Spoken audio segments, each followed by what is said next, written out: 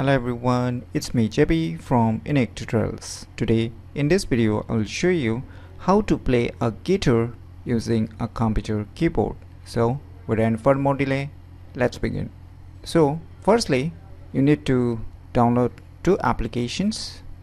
So just open any web browser and just search for one application named as Piano, and on the first list you will see its official website. Just click on it. Now below you can see your download options. One is for 32-bit and one is for 64-bit. So I'll highly recommend you to download the 32-bit, as I've already downloaded it, so I'm not going to download it again. So you firstly download it on your respective Windows computer, and after that once again open any web browser, and in the Google search just search for the application named as Spicy Guitar by QLab. And on the first list you will see one website link. Just click on it and just scroll down below, and here you will see a download option for different operating systems. So it is available for Mac also, even for Windows. So right now I'm using a Windows, so you can download either 32-bit or 64-bit, but I'll highly recommend you to download this 32 BSD files. So this also I have already downloaded, so I'm not going to download it again. So you firstly download these two files, and after that just open the folder where you have downloaded these two applications. So you can see here one is a zip file and one is an installer file, right? So just extract the first one. So you will see one folder named as Piano. So let us open. So before using this application we will install the other application. So just double left click it to run the installer. Now let us proceed with the installation by clicking on next. Click on I accept the agreement, click on next, click on next, click on next. So here it will ask you to create one BSD folder.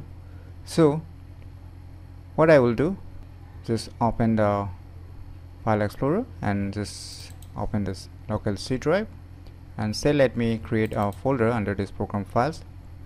So let me create a new folder.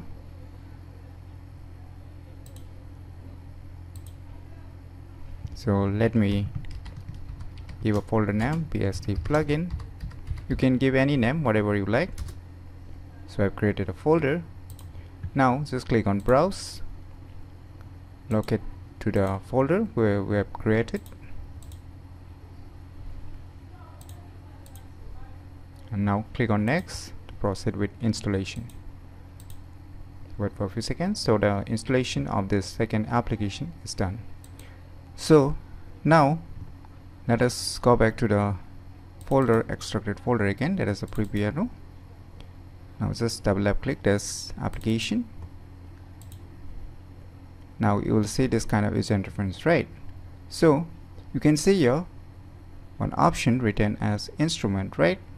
Just click on it, and now you will see here browse. Just click on it, and now let us go to the C drive and the folder where we have created the BSD plugin folder, as you can see, and just select this Spicy Guitar 32.dll and click on open. Now it will get loaded here. Now just click on this instrument and click on this show BSD instrument window. Now you can see the layout of this Spicy Guitar. So now let me give you a quick overview of this Spicy Guitar, right? So you can see here there is a tons of guitar options. So you can see you can select which guitar you like, whichever guitar you want to choose here. So I will keep the default one, and here you can see some options like band, vibrato, palm, harmonics, lag and sustain. So you can just enable it by clicking on it. Once it turn on green or blue icon, then it has been activated. And you can click on settings also if you want to change the latency samples, chord detections, sound precisions also under the setting. And you can see here MIDI map. So here are some MIDI maps. You can just customize it by yourself. You can save the presets also, whichever you like. So I'll just keep it as it is right now.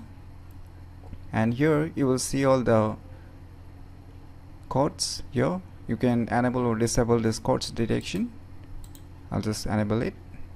And here you can see impedance, and you can select the room style, small room, medium, whatever you like. So I'll just keep it as it is. And you can increase the volume. So let me increase to maximum. And below you can see here you can select two style of strings, nylon strings, or you can use a steel string. So I will use a nylon strings here. And you can see here in harmony you can just increase or decrease this in harmony options also, as well as the twang. And here you can just select where you want to put this sounds, and you can see here the hand where you want to increase or decrease, and you can see here the music's everything. And you can see here the velocity mapper. You can just increase or decrease just by dragging it up and down. So here let me select a sustain, and I'll just select a vibrato also. So now let me try to play some chords using my computer keyboard.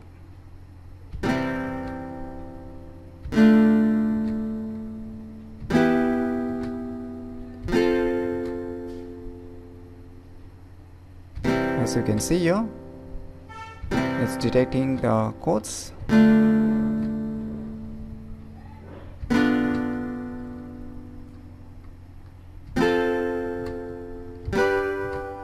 So you can see chords here which is being shown here. So you can see if you play a C chord, it is detecting. As you can see here, it's a C chord. So if you want to change it, you can see here below in the pre-piano. If you set it to D, now if you play the same key combinations on your computer keyboard, now it will change you from C to D. So you can see here I press the same key combination, but now displaying as a D chord since I have changed the key.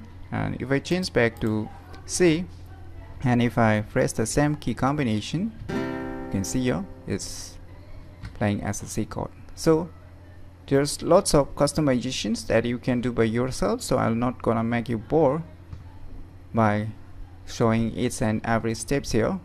So if you want to record it your playings also, you can do it using this pre-piano. You can just click on this red button, and once you're done you can just click on it again in order to stop recording, and you can just save it as either MP4 or just web file. So by going to the file, you can just export it and save it for your later purposes. So using this application named as pre-piano, you can easily play a guitar using a computer keyboard. So if you find this video tutorial useful, please click on the thumbs like button, and if you're new to our channel, click on the subscribe button, and lastly, thanks for watching.